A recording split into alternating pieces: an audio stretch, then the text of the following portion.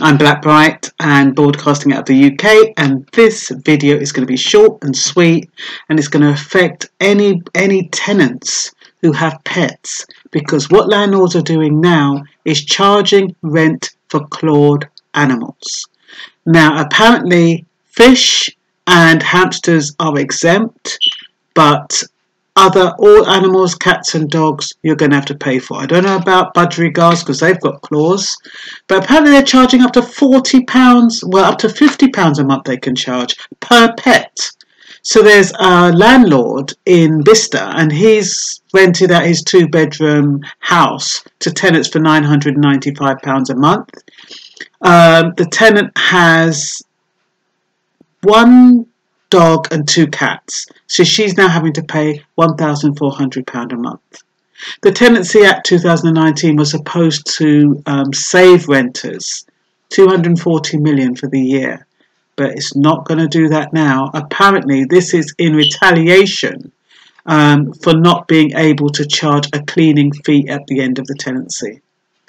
So anybody who's got a cat and a dog, you better start looking, especially if you're looking to get a new tenancy, whether or not there is a pet charge. And also there's a deposit of £150, which is repayable at the end of the tenancy. And then they're looking for dog references.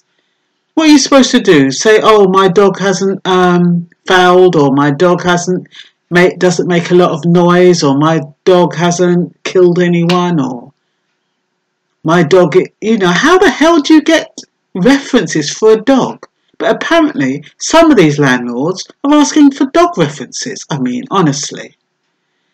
So that is what you've got to look forward to, peeps. It's not very good. I think that is all. I did say I was going to keep it short and sweet. Yeah, there's exemptions for fish and hamsters. Yeah. Oh yeah, half of the UK adults own a pet, 11 million own dogs, 9 million own cats. No, 11 million own cats and 9 million own dogs. So that's 20 million.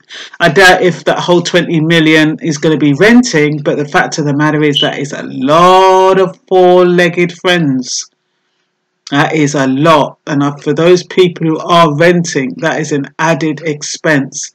And I mean, you're looking at, if you've got three of them, that's like 150 extra a month. That's a lot. So this isn't good news, peeps, but I thought I'd put it out there, make you aware. That is my job. Don't shoot the messenger. And that's all for now. Bye-bye.